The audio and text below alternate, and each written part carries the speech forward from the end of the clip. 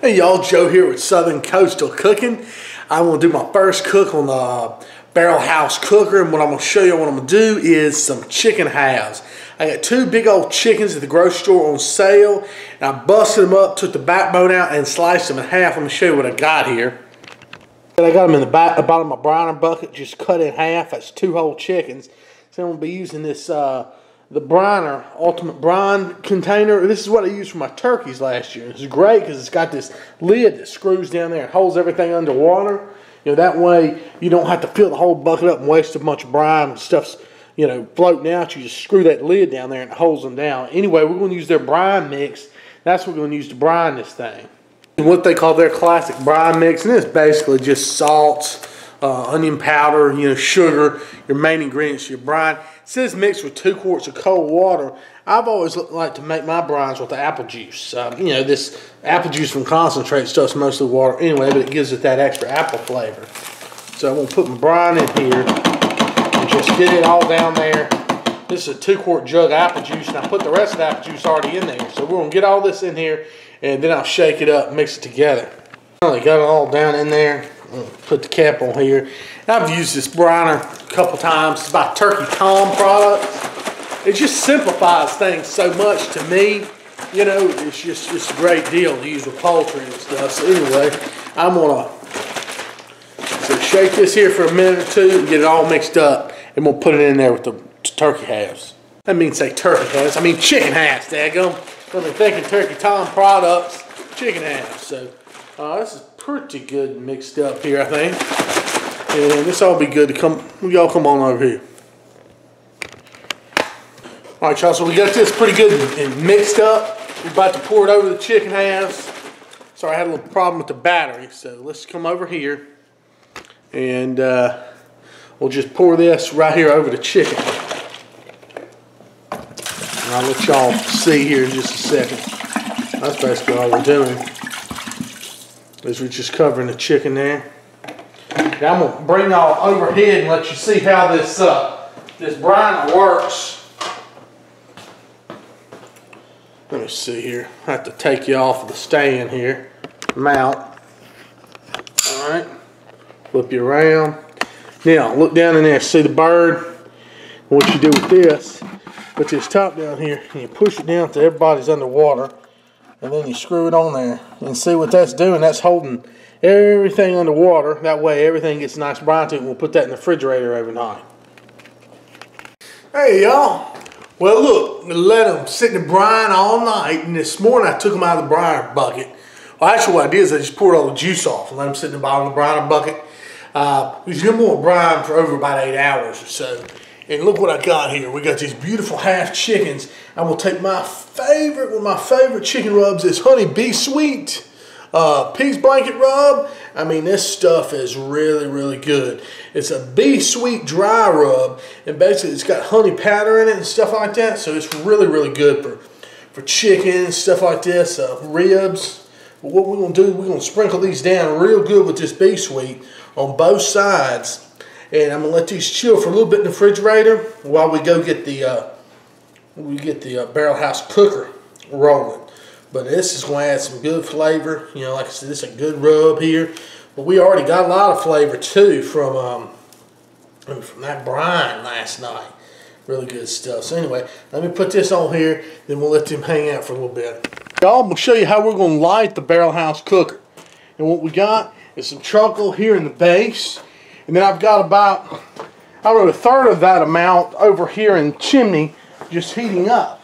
And basically what you do is you get your charcoal lit, some of it lit, and then we're going to put it over there on top of that charcoal that's there in the base. Let's let that get lit for a few minutes.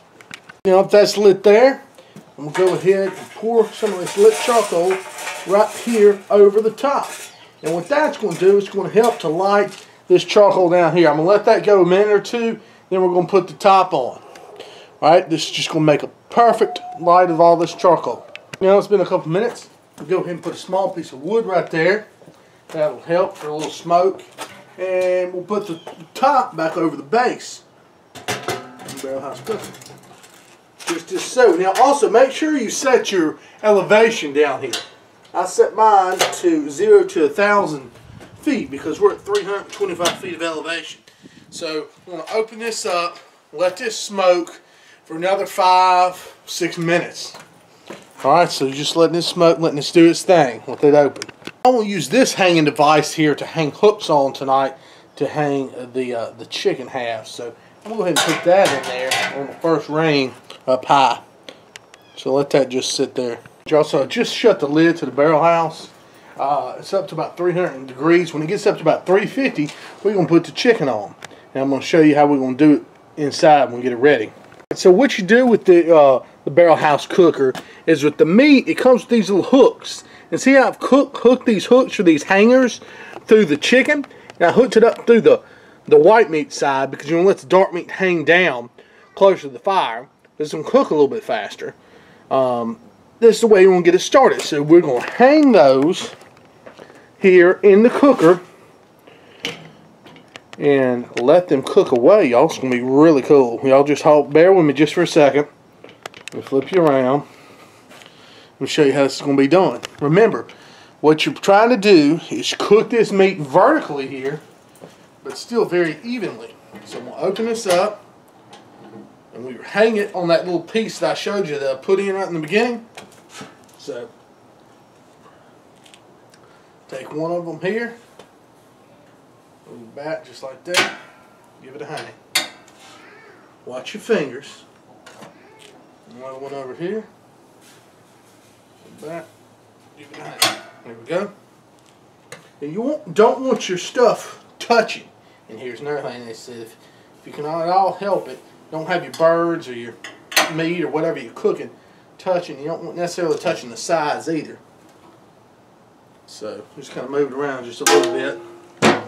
And let's put this bad boy in here, just like that. Last one. And I'm going to bring y'all over here and let you see what I'm talking about, what it looks like. Here, see everything just hanging? And I'm going to add one more little piece of smoke wood that can fall down there. And we're going to shut this lid here. And that's going to let everything cook right there in the barrel house, y'all. Really cool. I'm going to come back and check it maybe about 30-45 minutes. Already starting to smoke. Alright, y'all, so we've been rolling here for about an hour. And for what I'm reading, the research I'm doing here on how long it takes here in the barrel house, I'm looking at about 2 hours, rolling about 300 or so like this with these chicken halves. And I tell you what, I mean, the smell and the smoke and everything, and the temperature, this is really nice. I like this. And, you know, really constant temperature too. I mean, right about 275 or so, I'd say this thing's rolling. You could probably, I want to say you could probably open the vents up at the bottom a little bit more. You know, I've got them adjusted for my elevation. You know, I think the default adjustment, and this is just me talking, it's nothing they told me, but if you set it for your elevation, you're running, let's say 275 in the cooker.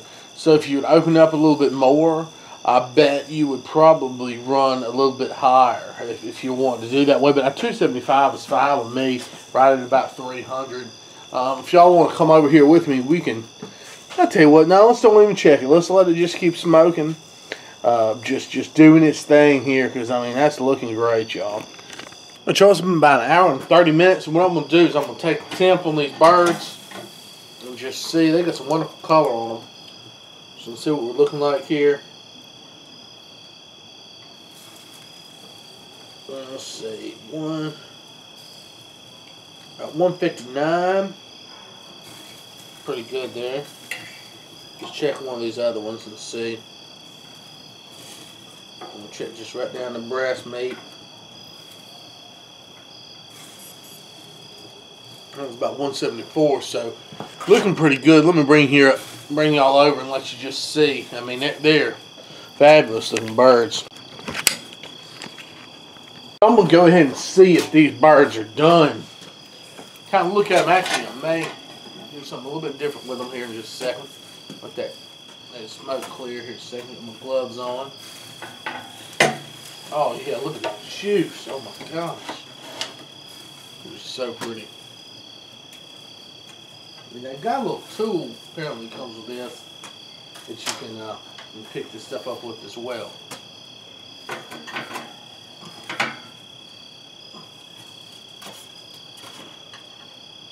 Get that. Okay. Alright. So, look at these birds. That is gorgeous stuff right there. Let's get these inside for a minute. Let's take a look, y'all. Oh, this chicken was wonderful. I used my Javelin thermometer here, and you get one of these actually with the deluxe as well. Tested temperature-wise, great. And man, I just want to cut into one of these beauties. They look so fabulous. Let's do that, y'all. Let's just cut into one. You could sauce this chicken and do it on the grill as well. But to me, when I'm first testing out something, I like to do it without sauce. You can dip it in the sauce always, but I want to just see what kind of skin you can get. Just a real taste here. So what we're going to do, y'all, gosh, this is nice. Go ahead and slice some of this meat off of here.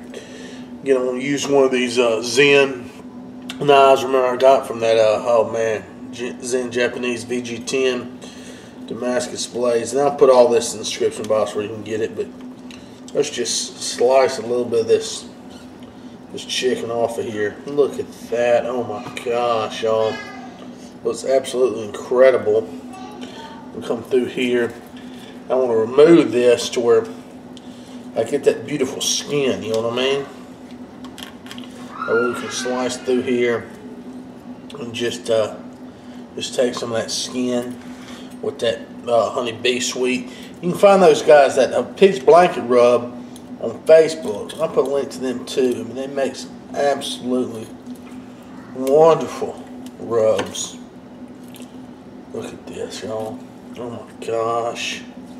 Hope y'all can see this. Just make sure. Oh yes, sir. How juicy everything is. I mean, look at the juice. That's excellent. So what we're going to do here, I'm just going to slice a little bit of this here. This chicken breast. I mean, right there where you've got the skin on it. See, it's a super sharp knife or something like that. And I mean, that's going to be outstanding, y'all. Look at that. That Barrel House cooker, I mean, it really did it. I mean, look at the juice going out on the protein board here. T-calls. Look at that, y'all. That's gorgeous. Let's take a minute, just check that out, and we're going to taste it. Alright, so let's taste this here. Look at that. Look at the juice. Yes, sir. Yes, sir. Give it a taste. First try using the Barrel House cooker.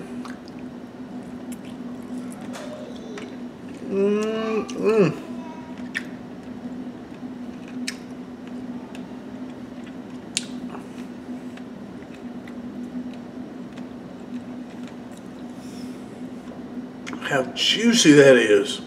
Oh my gosh, just a perfectly cooked chicken there. I'm